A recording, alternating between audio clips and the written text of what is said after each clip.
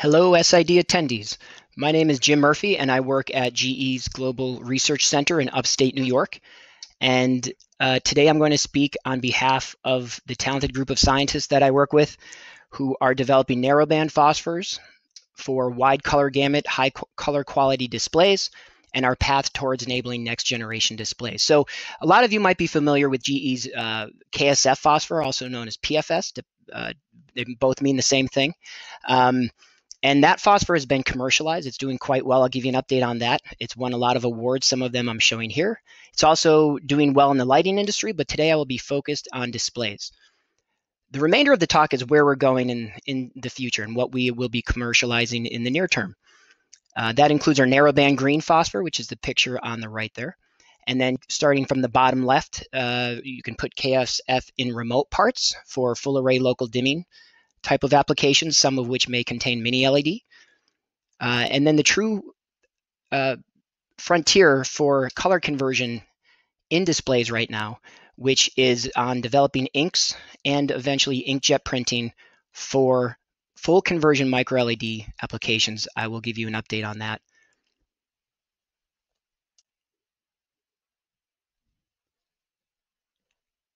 An argument can be made that color is the biggest driver in the display industry right now. So before I get into our products, I do want to explain how color conversion happens in LCD displays. So it really starts with the LED package itself. And we have three cones in our eyes, and one has its maximum response in the blue, one cone in the green, and one in the red. And when you stimulate all three of these cones, we perceive that as a white color. So for an LED package, for those who aren't familiar, to get the blue, green, and red, the blue color comes from the LED itself, and the emission in the display industry tends to be around 450 nanometers. But the green and the red come from phosphor. So the job of a phosphor in displays is to absorb blue light and then efficiently down convert and fluoresce that light. The green phosphor would absorb blue efficiently and then re-emit that as luminescence in the green, typically between about 530 and 537 nanometers. And then the red phosphor, we spend a lot of time optimizing the chemistry so that it can absorb blue well, down convert, and then fluoresce very efficiently red that tends to be right around 630 nanometers.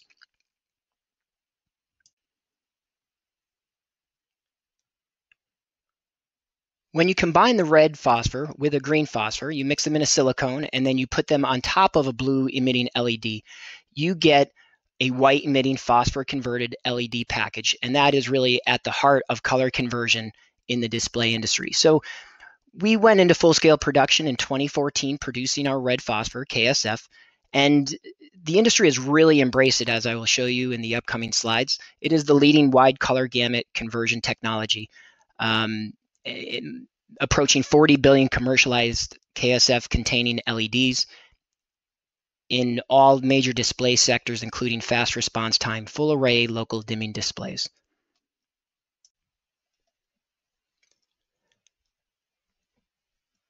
After giving you a status update on our KSF phosphor, I'll then turn for the rest of the talk and focus on the near future, where we're focused for next generation displays.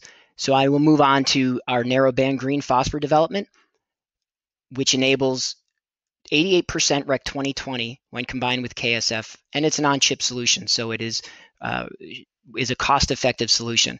Recently, we've made some very nice breakthroughs in our R&D, and such that the brightness and the quantum efficiency are now comparable to the industry standard green phosphor, which is known as beta Cylon. So that's been very exciting for us, and we're now currently sampling partners.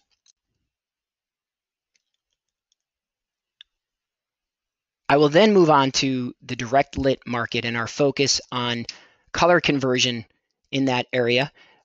Many of those direct lit applications will contain small size LEDs. Sometimes they would be referred to as mini LEDs. So in that space, we're focused on really two things. First of all, a remote part. And so that's what I'm showing here. This picture with Thomas Edison in the background is a remote part containing our KSF phosphor. I'll talk about that a little bit, which has just recently been commercialized. So that's where you would mix as I'm showing in this little color wheel here, you mix green and red, and you get a yellow remote film with KSF plus whatever other green phosphor you would like to use.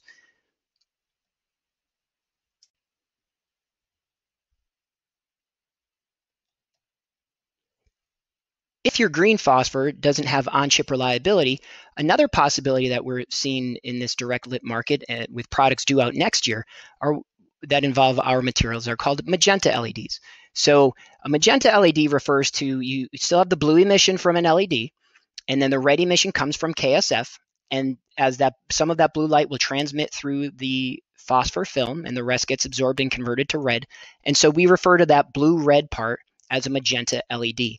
And then the green would come from a remote part green. Again, you can use any green, but often what we're seeing is that the green would be something that doesn't have on-chip reliability, like a quantum dot. In particular, the perovskite quantum dots are making some very nice progress in this area.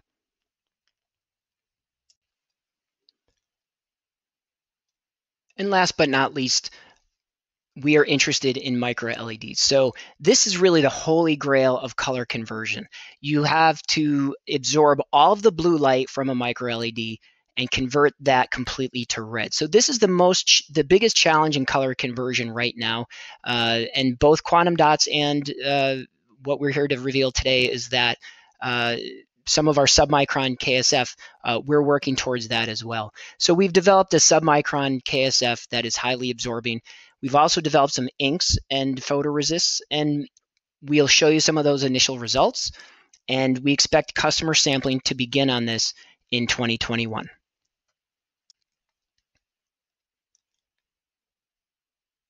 So at display conferences, you hear a lot about quantum dots and you hear a lot about OLED, but you hear very little about phosphor. So I wanted to take this opportunity to let you know that just as quantum dots and OLEDs are getting better each year, so are phosphors. There's really been a revolution in the phosphor industry in the past 5 or 6 years.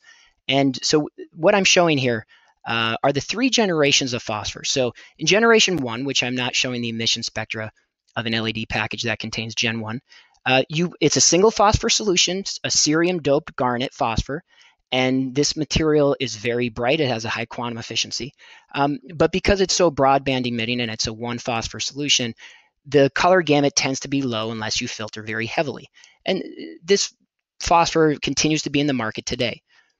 Generation 2, I am showing generation 2, as I call it, for phosphor containing LED packages that are used in the display industry. And so what you're seeing on the left, that emission spectra, you see the blue emission from the blue LED, and then you see a green emission that's broadband, and then it's mixed it's mixed with a red emission, which is typically a europium 2+ doped nitride.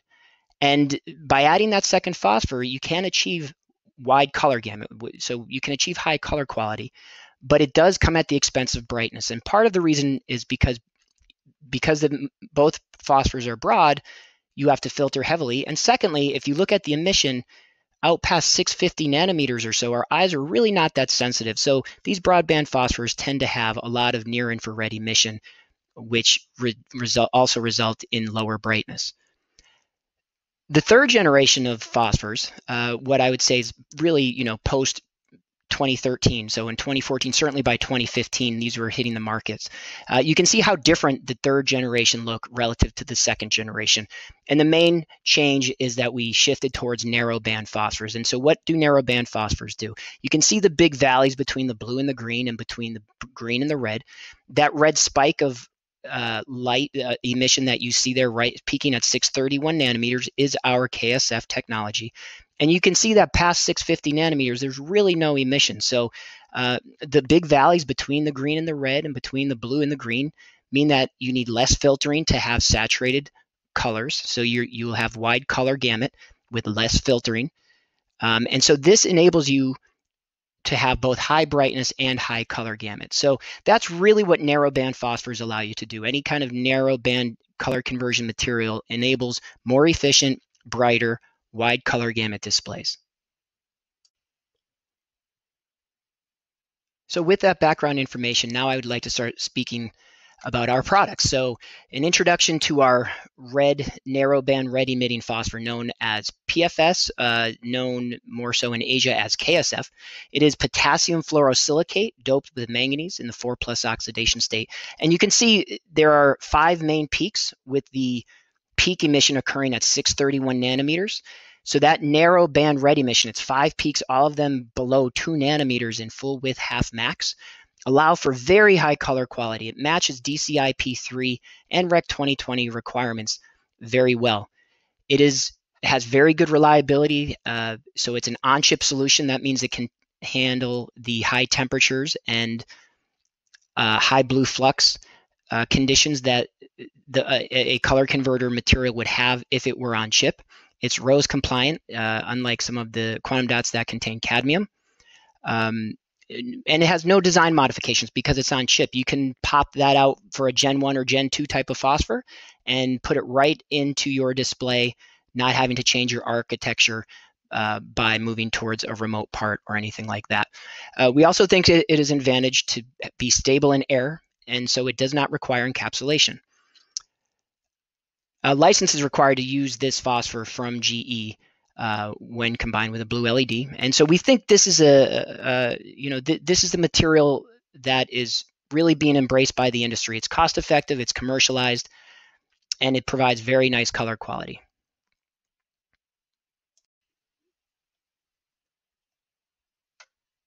Okay, so where can our technology, KSF, be found today? The industry has spoken, and they have chosen KSF as the dominant wide color gamut color converting material. It's in all of the display sectors. It's in smartphones by all of the big players. This is a slide I did show at SID last year. I didn't update it this year because of COVID. I wasn't able to get to electronic stores and really map this out. But so what I'm showing in the smartphones here is this is the it's in the iPhone 10. It's also in the iPhone 11. And this article down here shows that although OLEDs are making progress and getting into smartphones, we're holding up quite well there. And the iPhone 10 is outselling the iPhone 10 OLED model very well. Moving along, what I will show you on the next slide is an update for this year on laptops. I was able to make it to one electronics store and check out the laptops and monitors, so I'll update you on that. But long story short is we're really doing well in this display sector. Anything that relies on batteries, KSF tends to be chosen for wide color gamut solutions because of the high brightness, which would result in long battery life for a wide color gamut solution. And it's in gaming laptops most recently, so it has a very, the response time, it can be very fast. What limits the response time in any LCD type of display is the liquid crystal, not the phosphor. In the tablets, same thing there. It's in iPads, it's in tablets by Samsung, Lenovo, etc. It's doing great there. And then finally, in the television space, a lot of people don't know, this is the one space where quantum dots do have, I'm not sure what the penetration is, but it's certainly much lower than the penetration of KSF into the television space. A lot of folks might not know, but the top-selling Samsung TV of last year anyway, I haven't checked this year, it was a KSF-containing TV, not a quantum dot-containing TV. So these TVs do very well. The Sony put out a full array local dimming TV that is really nice. For example, it's 4K HDR. That's what I'm showing here. They can attain DCI P3 greater than 96%. In the monitor space, they're hitting DCI P3 space of 100%. So it's really everywhere.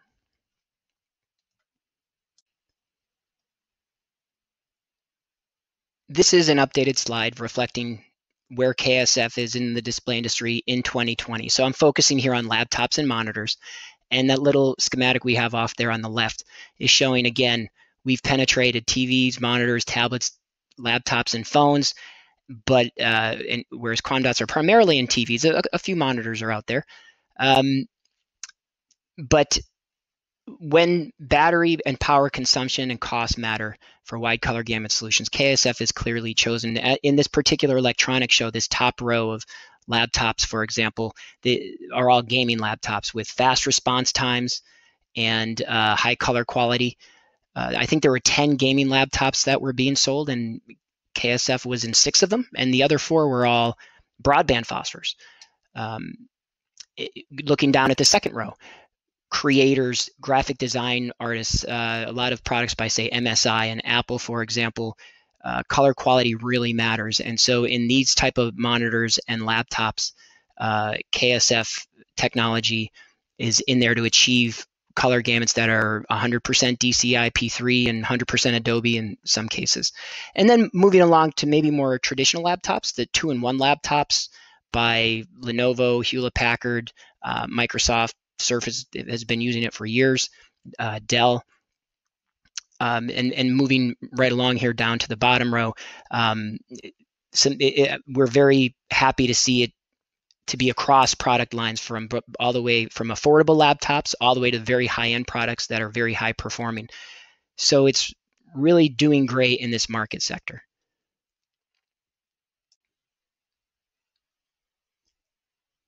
So with that snapshot of where KSF is currently in the display market, I want to just summarize some of our progress to let you know that we're not done yet. Even for conventional type of displays, we continue to have improvements at both pilot scale and production scale. And so we have a lot of patented technologies where, as the years go by, we continue to make improvements, and it becomes a matter of performance versus cost. So in more challenging applications, we are there to suit our licensees' needs, so that we can meet their performance goals. So things like, we have very good control now over both very large and very small particle size. We've worked to improve our absorption by more than 30% versus when we first went into production. We have even more reliable material now that is reliable under both conditions of high temperature and high humidity.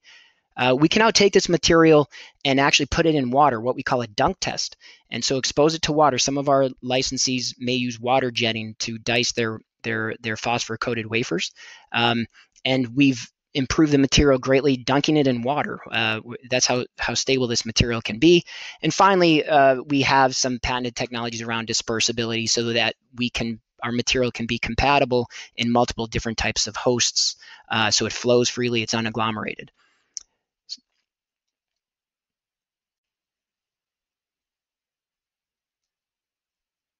So with that snapshot of the current status of KSF, I hope it's become apparent that it is really penetrated the display industry in a very strong way, and we're going to be here for a very long time. So I don't mean to show it with this slide here that we're done in 2020. By no means. It's just that we're very well established. The rest of the talk, I want to focus on where we're going next to ensure our dominance in the wide color gamut space as we move into the future. So I'll move through this quickly because I've already shown some of this information on an earlier slide, but I just want to share the GE innovation roadmap here. What I'm going to move on to next in the talk is our progress on narrowband green phosphor, which will allow for very wide color gamut technologies that work well even for Rec 2020 when used in combination with KSF. And then I'll shift back towards next generation KSF type of products. For example, right here, KSF was just recently commercialized in a remote part. A fourth area of focus for us is the KSF that would be on chip, but with no green phosphor in the LED package. The green phosphor would be in a remote package, something like a green quantum dot. And these products are expected to be commercialized in 2021 and offer the widest color gamut that would be available today. Very exciting developments there.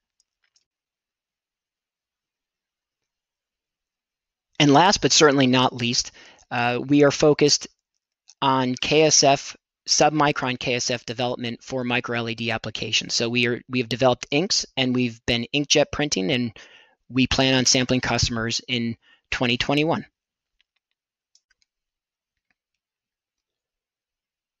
The purpose of this slide is twofold. First, to show that the entitlement of KSF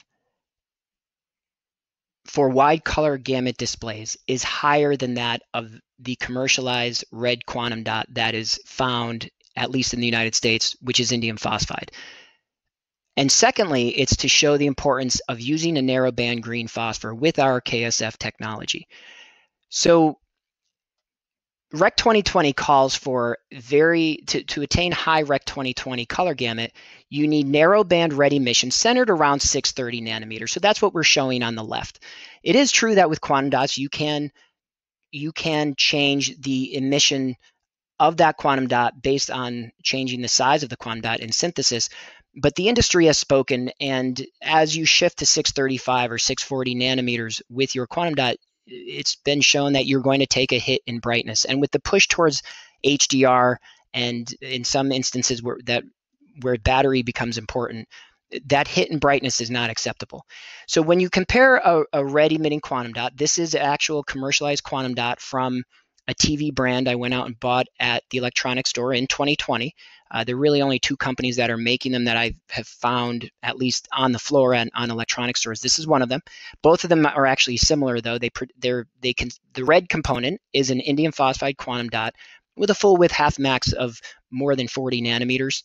And when you normalize that versus a KSF containing TV part, the difference becomes very obvious. I mean, without getting into the science too much, you just look at the figure on the left, and what we're showing is the emission spectra of PFS in red, our KSF technology, versus an indium phosphide quantum dot. That emission spectra is the orange spectra, and you can just see that that KSF is significantly more narrow.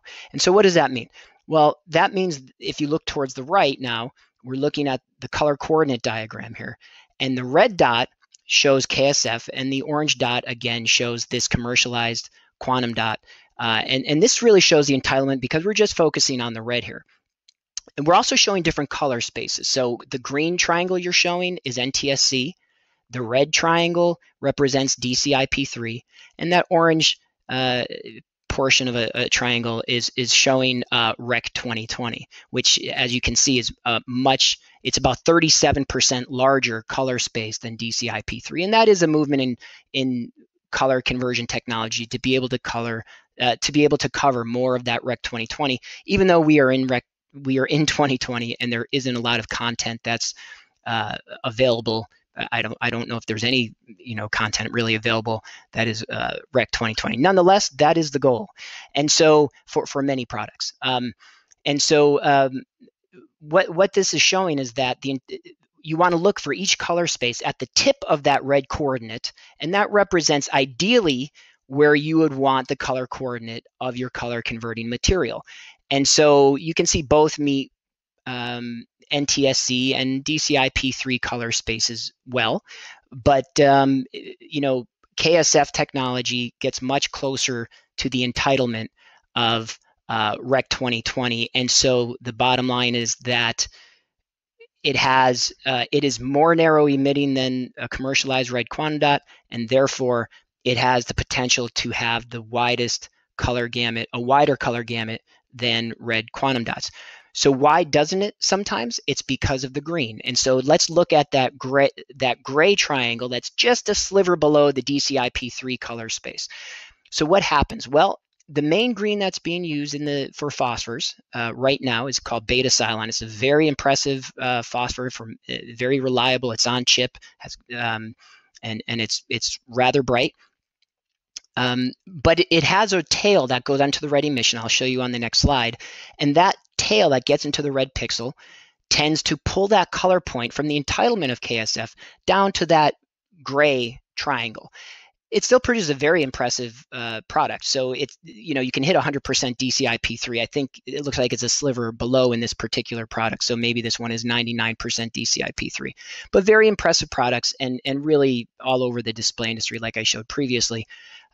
But if you move to a more narrow emitting green, you can get you would have less of that bleed through into the red pixel, and you would get closer to the entitlement of PFS.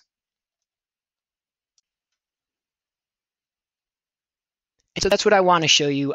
This is a slide that represents our current progress on narrowband green phosphor. So looking at the emission spectra in the upper right there, what we're showing you are two emission spectra, two different LED packages. The first emission spectra in black is a conventional LED package that contains our KSF phosphor technology. You can see that spike of red emission centered at 631 nanometers, combined with the impressive beta Cylon phosphor. And you can see, if you look at that beta Cylon, you can see, start looking out towards 600 nanometers, 610 nanometers, and you can see the emission never really goes back down to zero. So there's a little bit of of that green emission that gets into the red pixel, and that's what pulls that color gamut away from the KSF entitlement to produce remember, wide color gamut is 90% DCI-P3. So we're still hitting 100% DCI-P3 with that, but we can do better.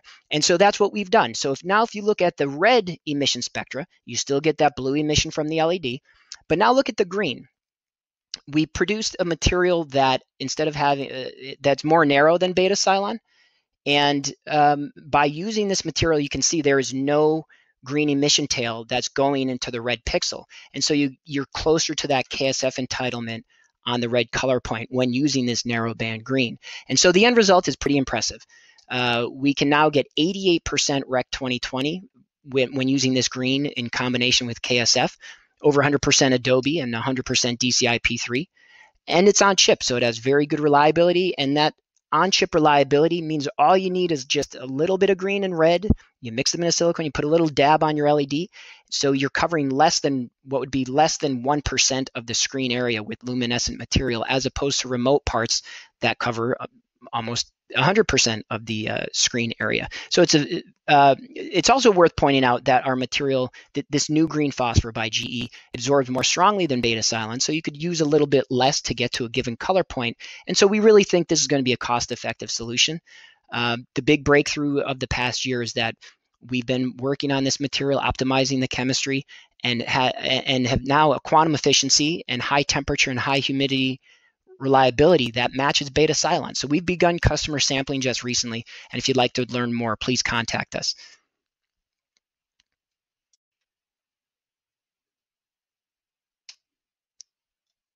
So now, shifting gears back towards our KSF technology, what are we working on for next generation displays?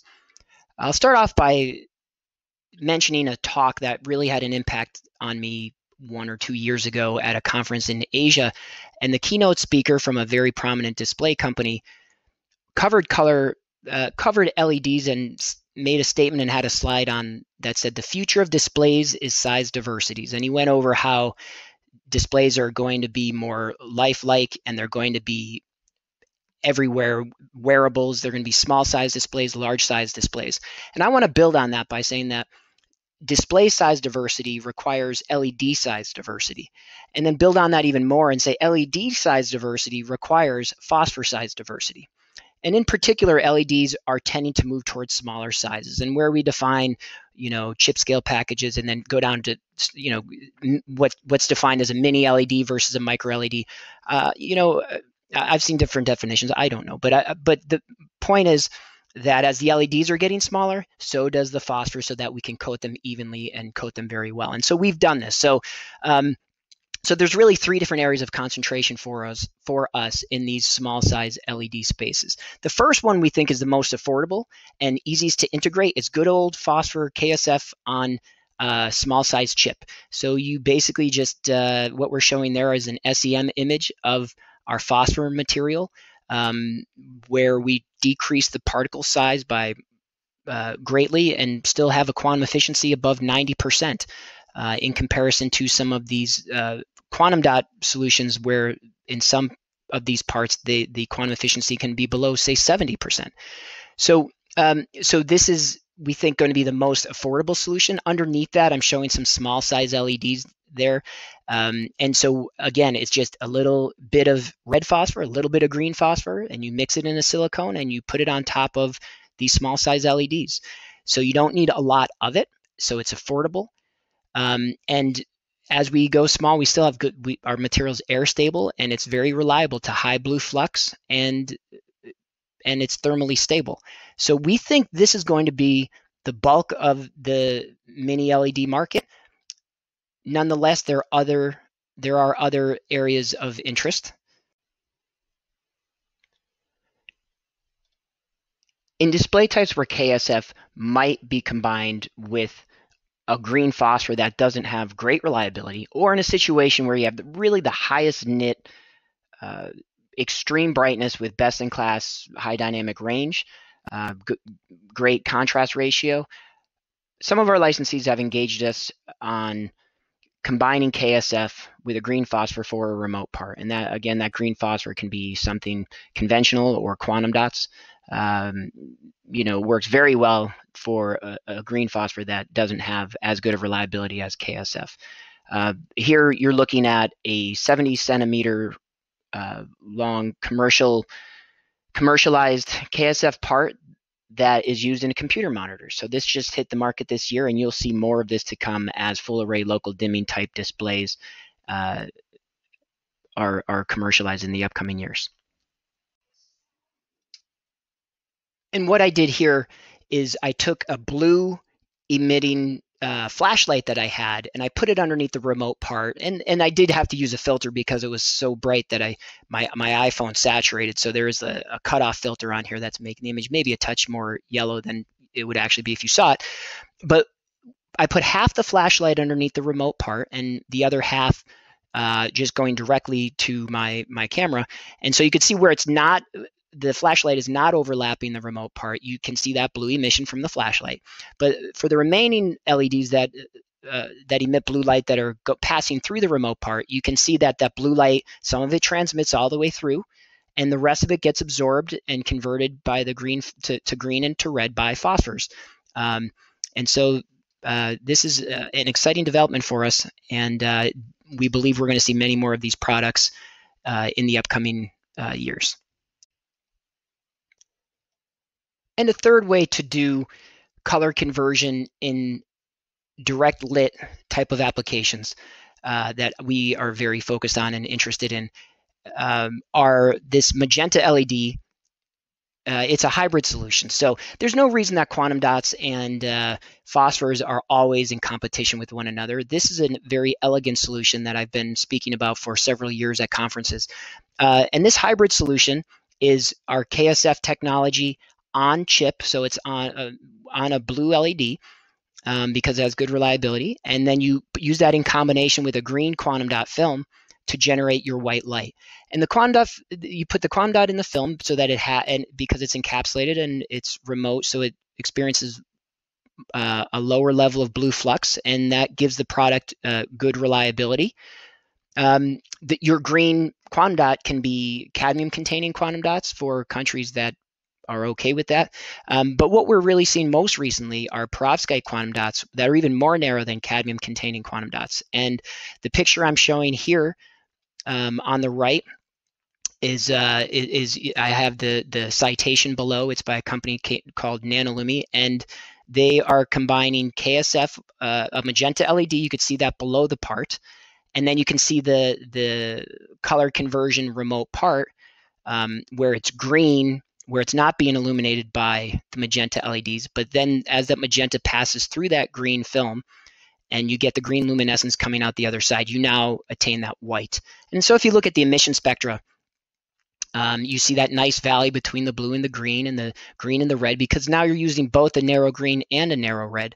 And in that blog, Nanolumi says that they can attain Rec 2020 greater than 91%. And there are many other companies that you can find public information on this type of architecture as well. Avantima spoke at SID a year or two ago.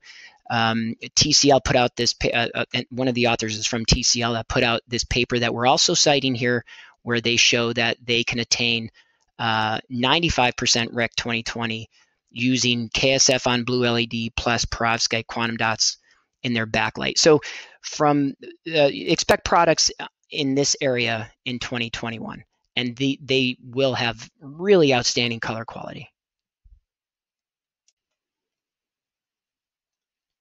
Okay, folks, here we go, the Holy Grail. So I've been speaking at the SID conference since about, I think, 2014. And the way that I felt in 2014, I had questions as I'm presenting, and I'm thinking, how much will KSF penetrate the market? And then as 2015 and 16 came and it became apparent that it's penetrating very well, then the questions went on, will KSF ever can we decrease the particle size and keep high brightness? And then the answer was yes. And then it moved on to, can it work on a mini LED? And the answer is yes. And will we ever see remote part products? And yes. And can we develop a narrowband green? And we're making some nice progress on that. This is the first time I'm it's been a fun journey, but this is the first time I'm presenting on the potential to use KSF for micro LEDs.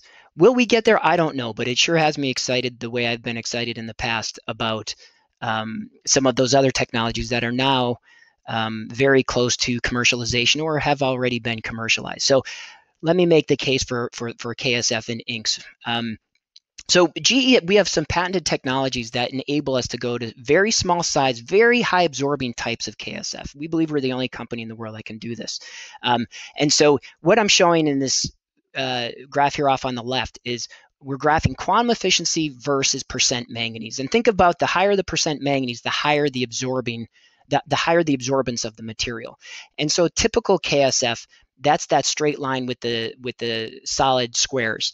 But look at the other curve, which is triangles, and that is how that we've worked very hard over the years to optimize the chemistry so that we drop the particle size, we increase the absorbance, we minimize defects in our materials, and that allows us to go to very high manganese concentrations that allow us to have very high absorbing materials. And that's exactly what you need for micro LED applications, because you have to absorb all of the blue light. It's not like a magenta LED that you just have to absorb a portion.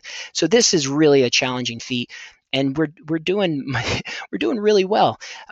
So I'm showing you a picture here of our ink, and a lot of our tests we will do that are kind of quicker are on spin-coated films. And so I'm showing you from that ink we can make spin-coated films.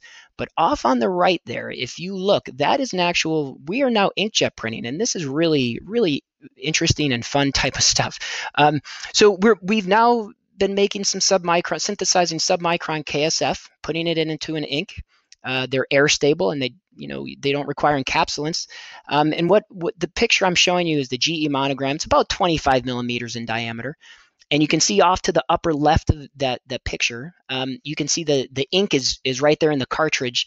And we have a movie on this on the next slide. I can't include it in the presentation, but we do have a movie to show you on this. So are we there yet? No. But I will say we've made very good progress. We've decreased the particle size to be submicron, and the quantum efficiency is still quite good. We think we're at a point where we're going to be sampling customers this ink in 2021. And if you'd like to learn more, contact us. And what we're working towards here is continuing to have high quality inks that we can print smaller and smaller features to eventually get to print features that are down to maybe something like 30 microns or so, to really enable coating micro LEDs well and converting that blue light into red light. So more on this in SID 2021, I hope. So originally this slide was supposed to show you a video of inkjet printing KSF, but because of the COVID and having to do this virtually, it's not compatible with this venue. So I have a separate attachment that should be with this. I encourage you to click on that, and you should be able to see a movie on inkjet printed KSF. And also, if you find me on LinkedIn, very soon, I think GE Research will be posting video, and I will forward that onto my LinkedIn account, so you can see the video if you're unable to download and watch it for at this conference for any reason.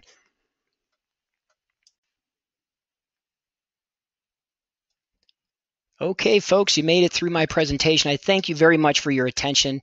I'm sure that the transitions are awkward at points. I've never done a virtual conference pre-recorded before, so thanks for your patience there.